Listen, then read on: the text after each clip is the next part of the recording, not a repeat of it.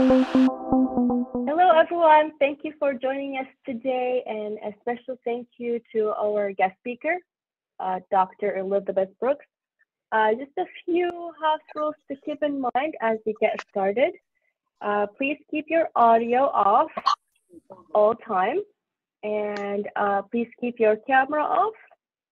Save your questions until the end.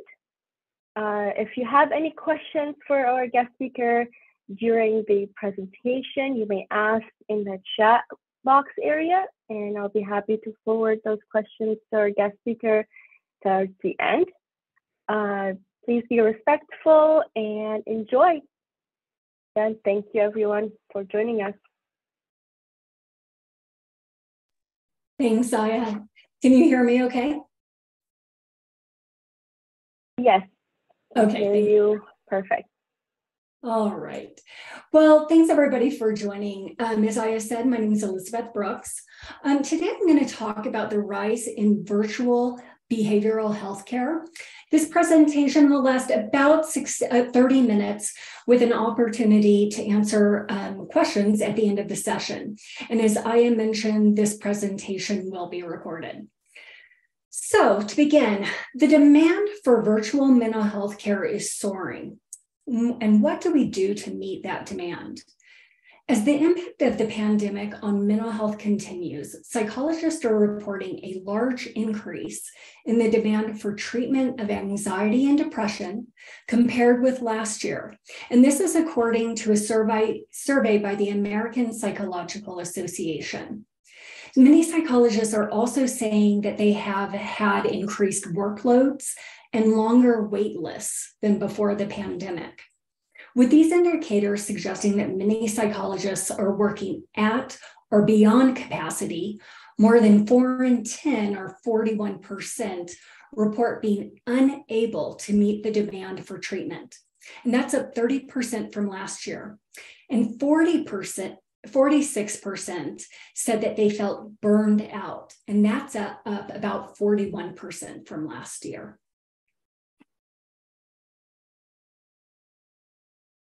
Excuse me. The pandemic has led to a switch to telehealth for many psychologists, and virtually all clinical psychologists continue to provide at least some in-person services remotely, while few have returned to seeing patients entirely in person since a year ago.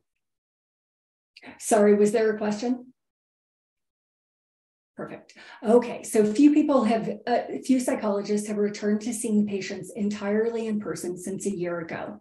A greater number of psychologists have adopted what we call a hybrid approach to seeing some patients, and that's seeing them both in person and some remotely. And this is revealing a slow progression back to the office. So how do we scale mental health care to meet the increased demand? In this webinar, we'll go over the following: telehealth adoption post-COVID-19, latest industry trends, and innovation in healthcare. So we're looking at the digital mental health era. Telehealth represented less than 1% of outpatient care before the pandemic, rounding to about 0 for mental health, substance use, and other concerns. However, at its pandemic peak, telehealth represented about 40% of mental health and substance use outpatient visits and 11% of other visits. And this is during the March to August 2020 period. Since then, in-person care has returned and telehealth visits have dropped off to represent 5% of other outpatient visits, that is, visits without a mental health or a substance use claim. And this was during the March to August 2021 period.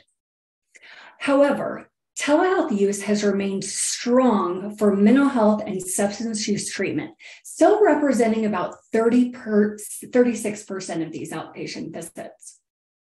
The success of digital mental health startups means that more people can access mental wellness than were potentially able to do so before.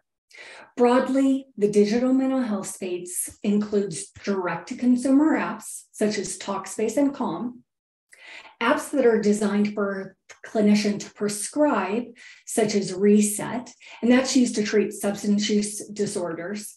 And also mental health platforms that work with employers and health plans, such as Ginger, Lyra Health, and Modern Health.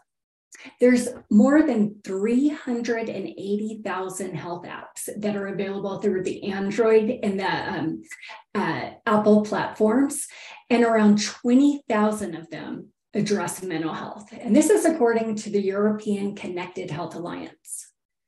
But how do mental health professionals feel about these apps? Let's talk about the benefits of digital mental health to help answer this question. Telehealth is a safe and convenient option for getting mental behavioral health care at home. You may be able to attend appointments without needing transportation, taking time off of work, or even arranging for childcare. And these factors can be very important in a long-term treatment plan. Telemental health, that is delivering care remotely and sometimes over great distances, it's making it possible to bring life-changing services to populations who previously may have lacked access to them. Many behavioral health services are available remotely.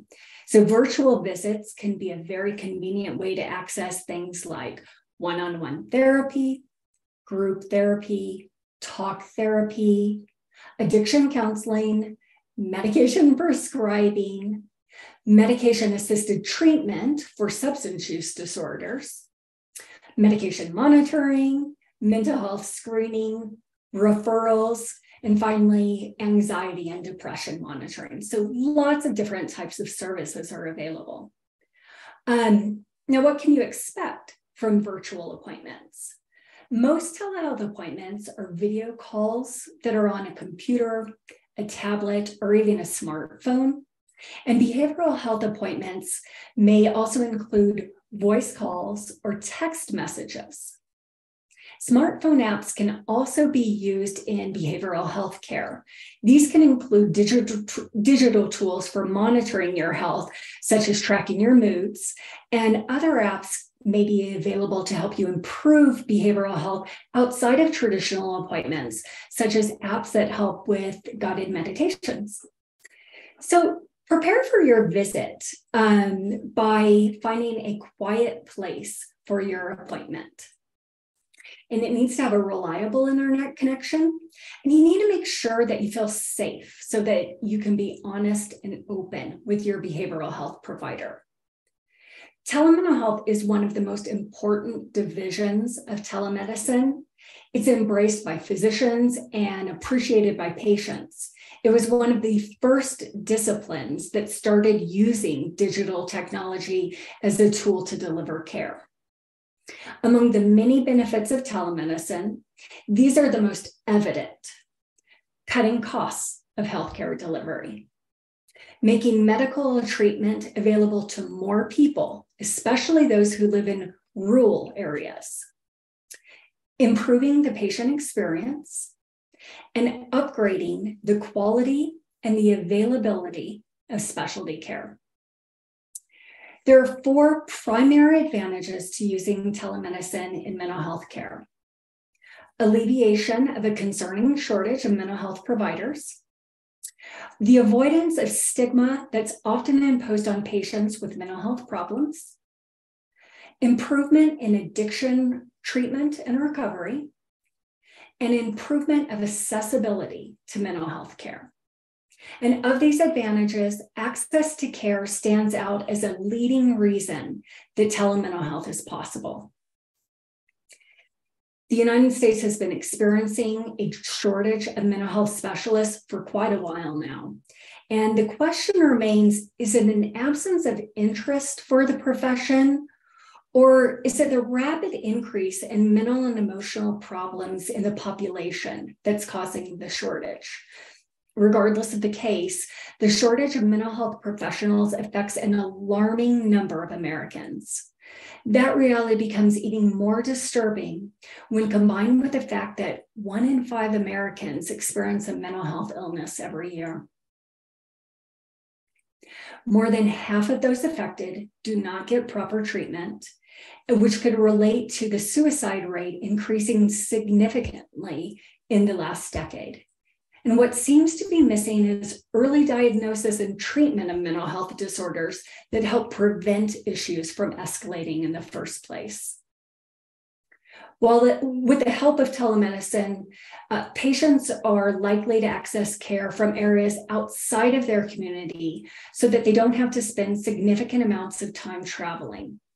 Telehealth providers from anywhere in the country can jump in and they can offer assistance to local mental health specialists, or they can even take over the patients entirely.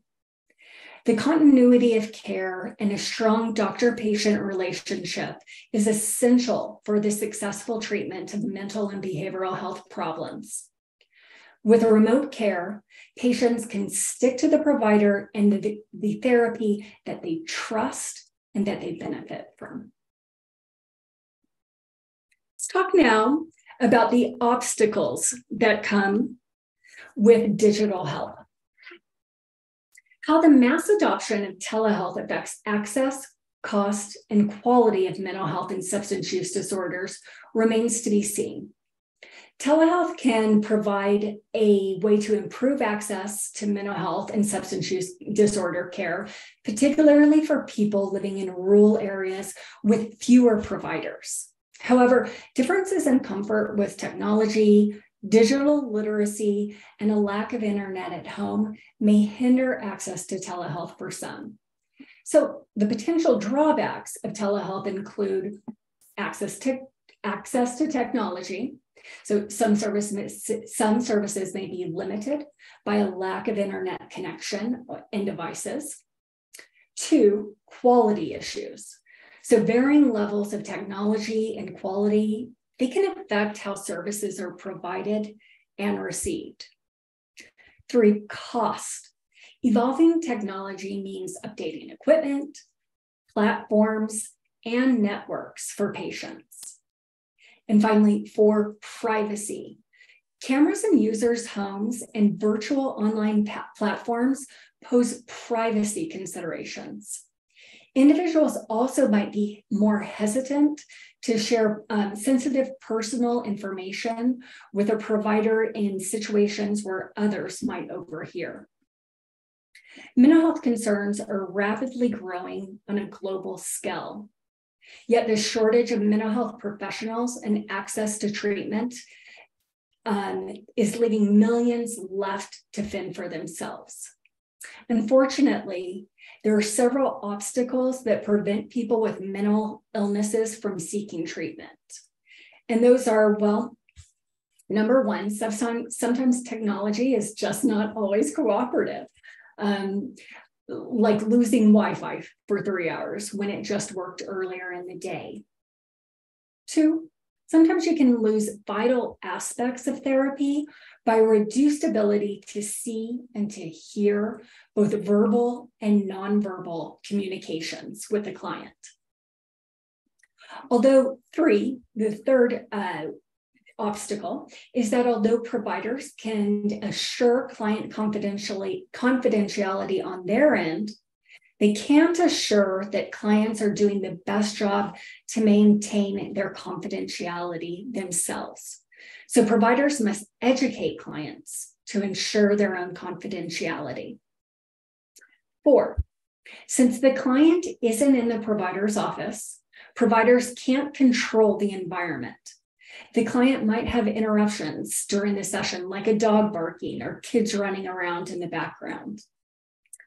The fifth obstacle is if using text-based therapy, therapists cannot see facial expressions or vocal signals or even body language. And these signals can often be quite telling to give the therapist a clearer picture of the client's feelings, thoughts, moods, and behaviors.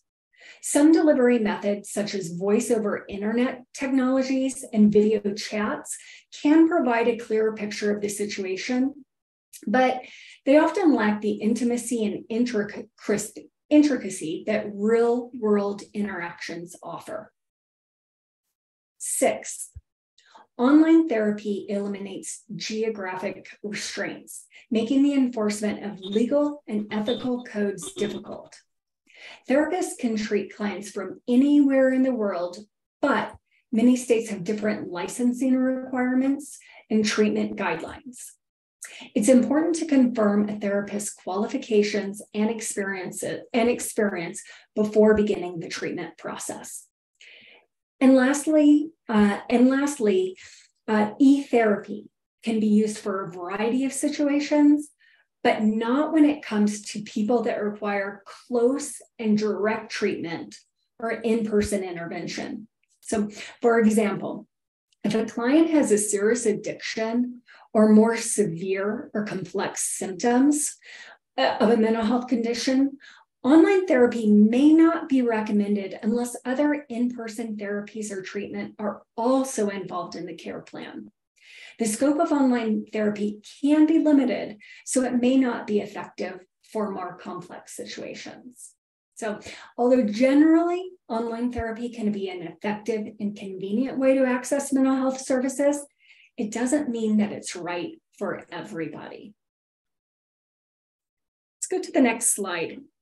Improvements to telemental health.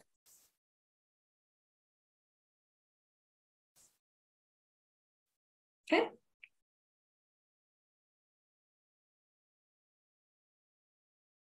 We can look at the current challenges of the telehealth space to find where to start with improving the telehealth experience for everybody. For starters, creating a wider access to the internet allows telehealth to reach more people who may not have options available to them. In fact, the Biden administration recently secured commitments from 20 leading internet service providers to either reduce prices or increase speeds to serve low-income households. And this is a great step in the right direction. Better cellular and internet speeds allow for more telehealth experiences to be held over video and not telephonically. And this allows mental health professionals to better assess their patients through both verbal and nonverbal cues. With all of the advancements and changes that we've seen in technology in the last few decades, there is a lot for patients and providers to keep up with. And education is key to making sure that telehealth sticks around and continues to rise in availability. Many providers are willing to learn a new technology, but they need to be trained by people that thoroughly understand the ins and the outs of the system. As new standards of care are set by technological advancements, providers and patients alike need to be provided the education to keep up with these evolving standards. It's important for those implementing new systems to deliver proper education, and providers need to learn the technology as well as to be able to assist their patients. And another thing to consider is how to assist patients with disabilities through telehealth. There are laws in place in the US to ensure the equality in care for those with and without disabilities. And therefore, considerations need to be made in telehealth situations as well, such as providing additional instructions or scheduling longer appointment times. Sometimes added support or modifications need to be made to technology systems in order to support these patients. Telehealth systems should meet the accessibility requirements and should provide resources that are available in multiple formats, such as audio recordings or large text sizes. Now, let's talk about what mental health telemedicine options practitioners have.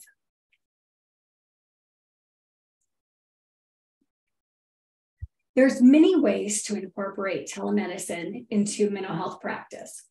Providers can choose the best option depending on their needs and the requirements of their patients. The four common services that mental health practitioners provide through telemedicine are: 1, hospital care. So this service is frequent in rural or remote areas.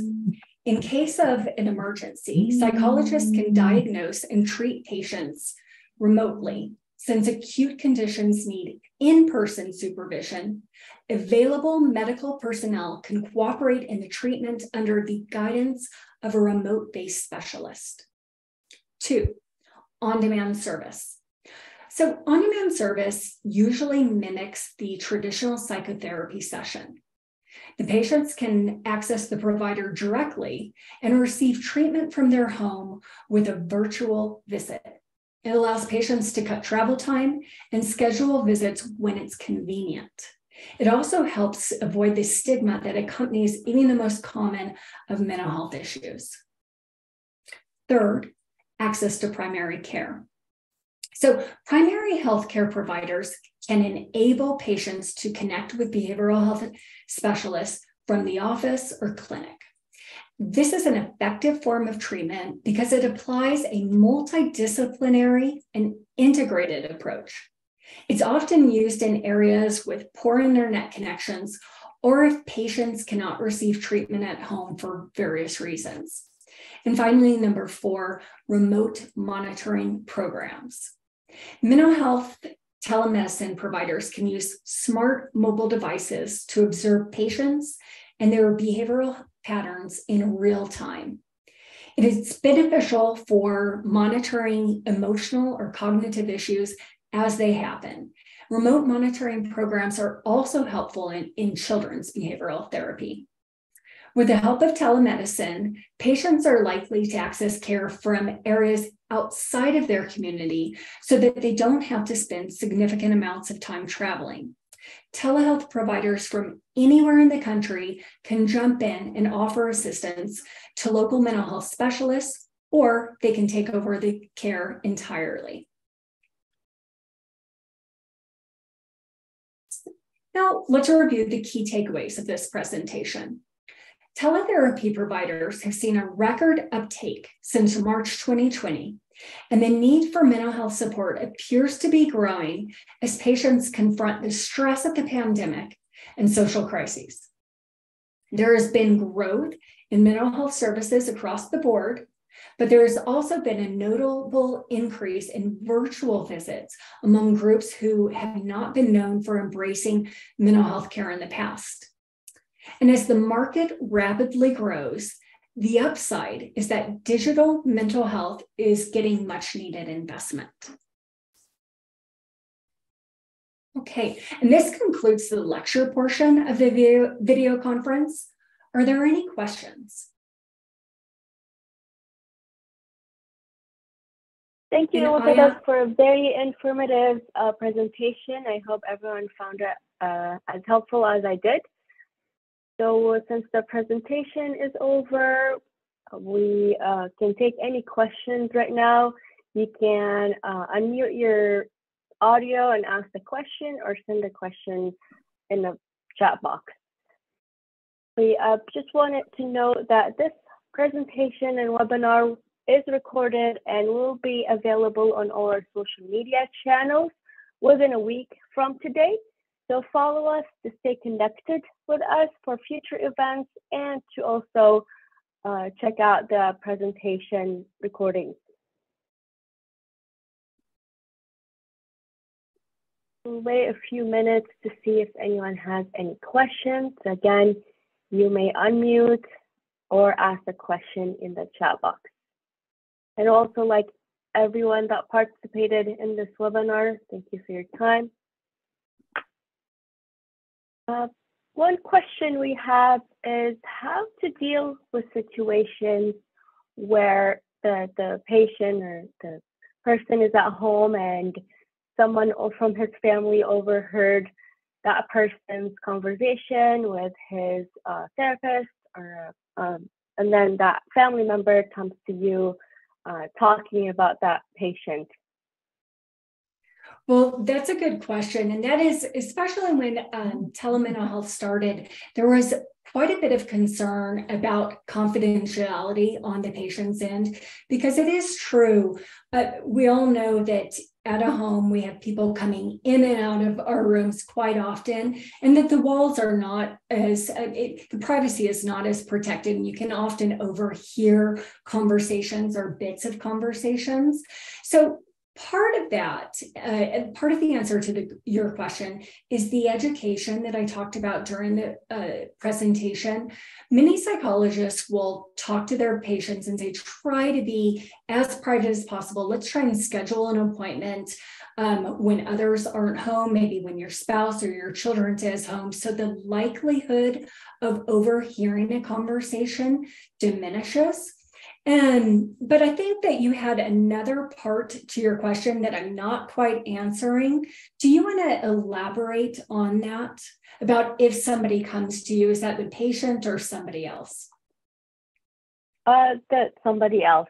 Say the family member comes to you talking about that person's case, asking more questions about their either child or spouse or whatever. Sure. You know, where in the United States, where that would come into play is, frankly, your treatment relationship is only with the individual. So let's say that I'm talking to a therapist and my spouse overhears, and that spouse reaches out to the therapist. Regardless of the situation, whether they overhear our conversation in the home, or maybe they're outside of the waiting area in a provider's office, protocol does not vary. Providers are not able to talk about their patient's treatment without the consent of the patient. So at that point, you would just defer to regular protocol, which is you cannot discuss anything that may have been overheard with the individual, overheard unless the client gives consent. Great, thank you for responding. Wait to see if we have any more questions. We give it a couple minutes. I have one question. How to avoid negative stigma in patient with mental health program? So is that ways to avoid negative stigma? Yeah. Okay. Yeah. Well, that's a really good question, and it's something that we have struggled with for years and years. One of the ways that I think that we've seen stigma possibly reducing, at least in the United States, but also various countries, are, and it's not necessarily related to telehealth, but it's more awareness of the problems that exist. I mentioned at the beginning of the presentation that 1 in 5 Americans have a mental health issue each year or annually. And so having awareness for how frequent these and how pervasive these problems are, we're hoping will diminish the stigma, because it's not a hidden disorder. So many people suffer from it. So we're hoping that if we do better campaigning and better outreach to the public of the need for mental health treatment for this very pervasive problem that many of us suffer from, that this may reduce the stigma.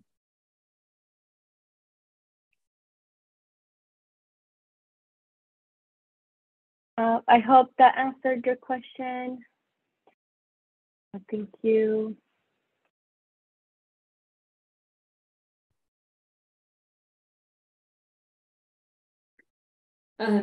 Another way I will kind of piggyback off of both questions.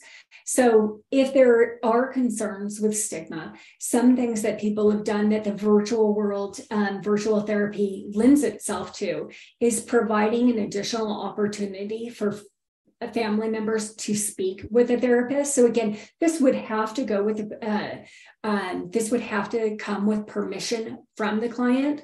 But I've seen families even close friends or loved ones come and talk to the therapist as well at the early stages of their treatment, just to address any kind of questions or concerns that it may have. And again, hoping that it alleviates some of the barriers to care for the client if they have the support of their family and their friends. Great, thank you. We do have one more question. Will virtual mental health be more available globally than just in the US? Yeah, we're definitely seeing that. Internationally, there are programs that it is rising in popularity as well, telemental health.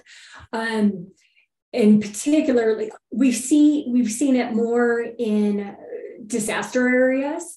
We've seen telemental health practices, or emergency telemental health response be erected, but we're also seeing more routine appointments for a video conference chat and some apps also raising internationally. So that is something to applaud.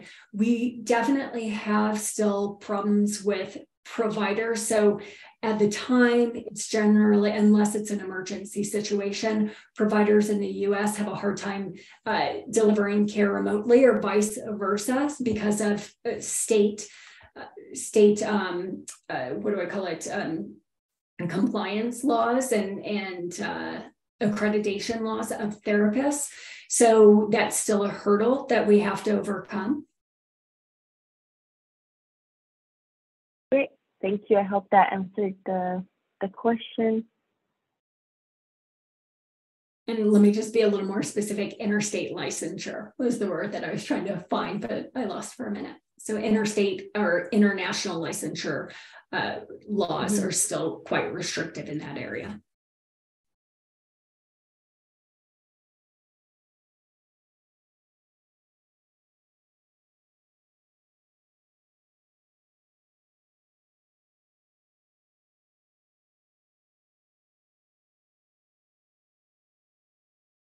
From your experience, any mental health care studies that came out this year we should keep an eye for? Oh boy, that's a great question. I don't have studies off the top of my head, but I will push. I'm an editor at the Journal for Telemedicine and eHealth. So I'll tell you one thing, I don't have specific studies. And one of the things that we're always looking for is more outcome studies, which we're getting more and more all the time. Just as to kind of go back in the literature, about 20 years ago, 15 years ago, most of the studies that were coming out for telemental health were satisfaction or acceptability studies. And now we're seeing more actual outcome studies, such as the cost effectiveness, such as long-term treatment outcomes. So I don't have one that has come out that I can think of in the last year, but especially with COVID, there has been a drastic increase in the literature submissions this year that are fairly unprecedented because so many more people have experiences with telemedicine and we're able to measure it from the onset of the COVID epidemic. So we will be seeing quite a few this year outcome studies than we've ever seen in the past. Awesome, thank you. Wait another minute or so, see if anyone has any more questions.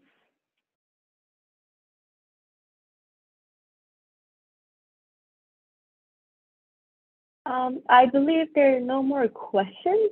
So in case there are some questions, you can always contact us with your question. But thank you everyone for joining us today. And a special thank you for our guest speaker for this great presentation and webinar. I hope we answered everyone's questions today. And see them. Just comments, all positive comments for you, Elizabeth. So I'm very happy to have you today with us. And I hope everyone has a great rest of your day. Just a reminder, connect with us on social media. This webinar will be available to review within a week from today. And if you have any other questions for us, you can always email us. Thank you all and have a great rest of your day. Thanks, Aya. Thank you, everybody. Thank you.